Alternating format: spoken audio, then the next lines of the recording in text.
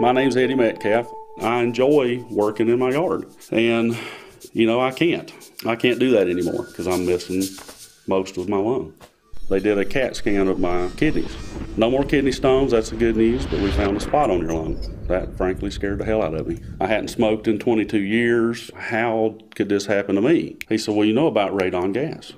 Well, I heard about it. He said, well, the second leading cause of cancer in America is radon. 22,000 people a year die from this. I literally left the doctor's office, got a test kit, put it in the house, and our result was 39.8. The upper limit is 4. We got to get this fixed. That was on a Monday, and on Wednesday, our mitigation system was up and running. Well, I think everybody should have their house tested. We'd never known we'd still be living there. I could get another tumor from it. But right now, it's changing my life.